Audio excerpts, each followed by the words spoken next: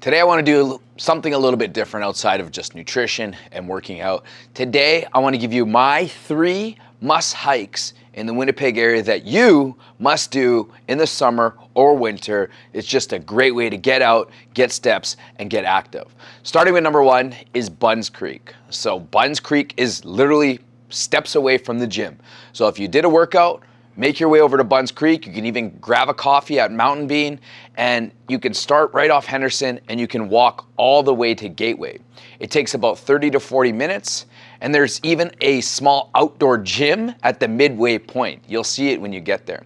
There's a play structure for kids to play on, and there's actually a beautiful stream where I've seen like fish, I've seen turtles. It's just such a magical walk that 100% this is one of my top 3 hikes in the Winnipeg area. Number 2 is Whittier Park. And actually Whittier Park has a bunch of great mountain biking trails, and there's some like real trails that you wouldn't even think that are in Winnipeg. You'd think that you're in Vancouver.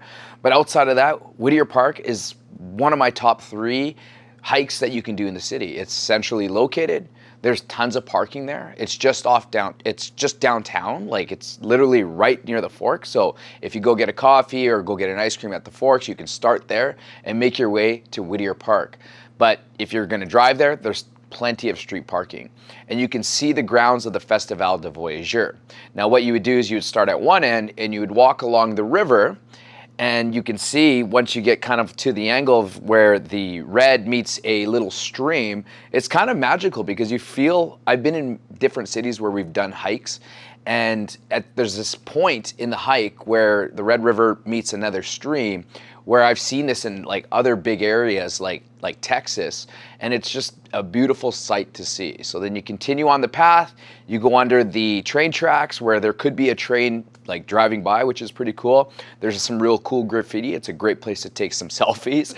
So once you kind of get to the end of the Whittier Park, you're actually gonna get to the Provencher like road there. So that's kind of the only disruption of the path, is that once you get to the end of the Whittier Park, is that you're gonna get to the Provencher. You have to cross at the lights, and then you can continue on. There's like a Dairy Queen there now, and one of my buddies has a gym there as well, and you would continue on down the path, and honestly, it feels like the trail never ends, but it feels like you're literally in the spot. So if you get a chance, make Whittier Park one of your outdoor hikes this year. And number 3 is the Birds Hill Loop. Now, they do have some free weekends where you don't have to pay, but if you have a park pass, which is about 40 to 50 bucks, it's worth it because you can make a complete day of it.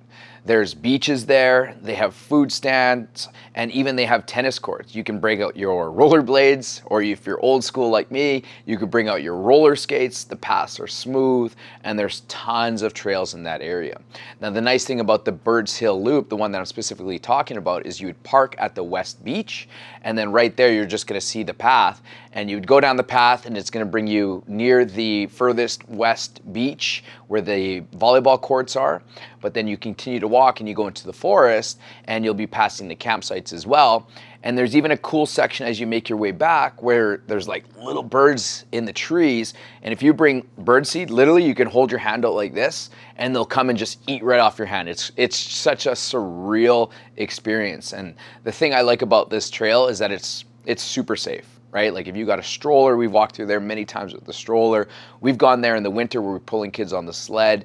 So it's super safe because people are either camping there or they're there to do walks exactly like you. So you don't have to worry about any kind of mischievous activity.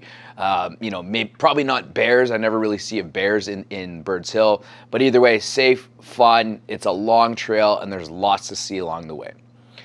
So there we have it, guys. 3 ways that you can get active without actually going to the gym, and you can get more steps while you're being outdoors and experiencing the beautiful atmosphere that we do have within the Winnipeg area. So give the video a like and let me know in the comment section of the 3 trails that I listed, which one is your favorite? Is it the Bunns Creek? Is it the Whittier Park? Or is it the Birds Hill Loop?